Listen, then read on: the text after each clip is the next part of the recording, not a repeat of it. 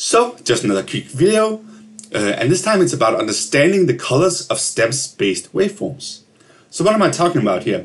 Well, of course we've always had waveforms, but the new thing is that now that we have stem separation, where we separate the music into, for instance, the drums and the melody and the vocals, then we can also have our waveforms based on these stems. And that kind of actually tells a little bit more when we look at these waveforms. So that's what I've done down here. This is the new waveform column, like I explained in my last video. So they actually have a whole other range of colors than the usual waveforms right now, and that's because I've switched this to use the stems. So how have I done that? Well, it's just a setting. So if I go in here and I search for waveforms, you can see down here that I've kept it at the colored waveforms with the neutral here, the neutral scheme, and then I've set use frequency, which is actually default. I've switched that to no, and then as you can see down here in the text that appears down here, it now says that it's gonna be based on stems when colors instead of frequency. So that's what we want. So that's what I've done here. So then what can we see? Well, let's look at the track. So of course it's down here now. It's a little small, so I grab one of them, load it, and now it turns bigger. Now we can see it a lot clearer here. And we can also see it up here, but of course that's right now based on the beats, and that's what I often use. But for this video, I'll switch that to colors, so we can also see it up here. So what are these colors then? Well, I tried to figure that out myself, but I gave up a little bit, and then I put my assumptions into a question on the Virtual DJ forum, and luckily one of the developers replied and gave me a bit more tips. So now I think I have a little bit of the answer at least, and that's what I'm going to talk about in this video. So basically the vocals are green. So green means vocals, and then when it turns from the vocals into a bit more melody, it'll turn a bit more cyan. So cyan will be the melody part. So close to each other but different. And then red, pure red is bass. There's a little bit of red here. So that'll be bass, and then blue is the hi-hat or a high-pitched drum. Could be a high snare, maybe a clap, something like that. And just the kick is white. But since the kick is important when looking at waveforms, especially while DJing, then it's not just like a white little thing. It's also like make everything brighter right there, so you can see the kick spot. So you'll often see that it simply turns brighter where the kick is, even though it's not entirely white. There might be some blue in there because of the hi-hat or maybe a snare on top of it, but that's where the kick will be. So just to recap, vocals green, melody more towards cyan, red is bass, blue is hi-hat or high-pitched drum, or just the kick is white, or it'll get whiter if there's a kick drum involved. I'll put this in the video description, so you can grab it from there. So let's try to load and listen to some tracks and see if we can identify this to be correct.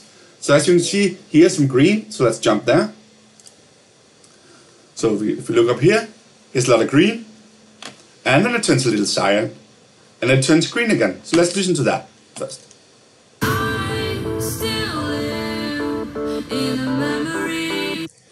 So there was song vocals here, and then the cyan area, that's where the vocals stopped for a little while, just for a little phrase. And it was only the melody that could be heard. So that's why it's green and cyan here. If we continue playing, more green, more cyan, more green here, and then it goes into cyan, which probably means that the vocals stop here before they go into the next part. So the last part here, that was just melody, right? Just a high-pitched synthesizer or something like that. So that's basically the melody that was cyan here, and the vocals were green. Then a lot of stuff happened here. What's actually happening? Well, it looks like some kind of drums are coming. Let's listen to it.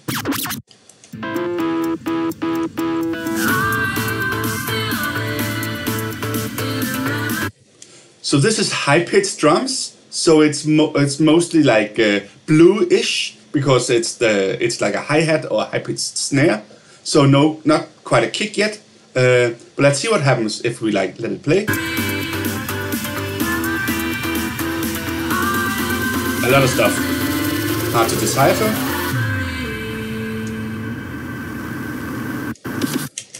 And here definitely comes the kick. This is bright, and some of it is even pure white, where the kicks are, and very bright. So that's where we expect the kicks will come in.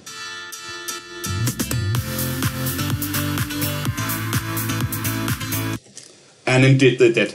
That's where the kicks came in.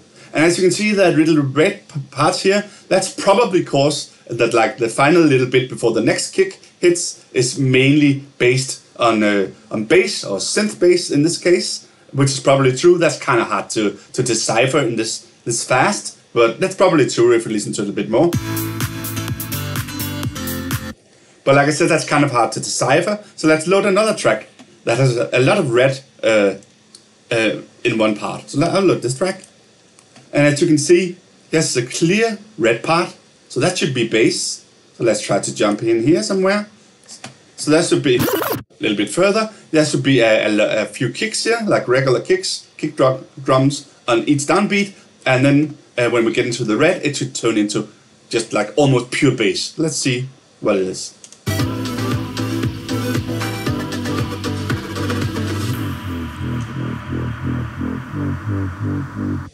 So that's true. We had the kicks in the beginning, and now it's pure synth-based bass. Let's let it run a little bit, see if we can see something else.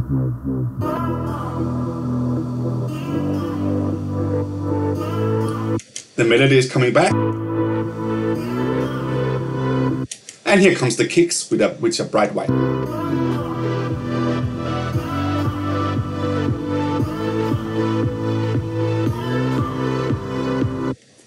Like that. So that's also pretty interesting. And as you can see down here, it's a little bit of a mix. We got everything. We also have a little bit of the blue part. So that's probably a hi-hat or a snare, but it's kind of hard to decipher. So let's try to just watch the blue parts. Let's try to load a third track from down here. So as you can see, that's almost purely blue in the beginning. So that should be high-pitched drums, right? So let's see if that's actually correct. The very, very first part should be just either high-pitched kicks or claps or hi-hat. And indeed it was. Let's try again to listen to it. And then you can hear it goes into the vocals. And then when it gets to this part where it says Q3, then it's actually the first kick. At least the first loud kick. So let's try doing it. Drop it loud. So exactly like we would expect when we look at it. High-pitched drums are hi-hat, vocals turns into a little bit of incoming melody, and then the kicks starts here where the white starts. So that's basically a little bit of an example of how you can read these colors when you enable stems-based waveforms. And it actually gives you a lot of information, because I know it's pretty tiny if you see it down here, but it still tells you something. This tells you there's no kicks in the first part. It's just going to be a lot of melody and probably vocals. And then a regular tracks with a lot of bass and a lot of kicks starts around here, right? So a lot of lead-in. And this one, the one that we loaded up, will have an entire part in the middle section that'll be bass-based. So either synth bass or a real bass here somewhere. So it actually gives you a lot of information even before you load the track. And I think it's a lot more than the regular waveforms can give you.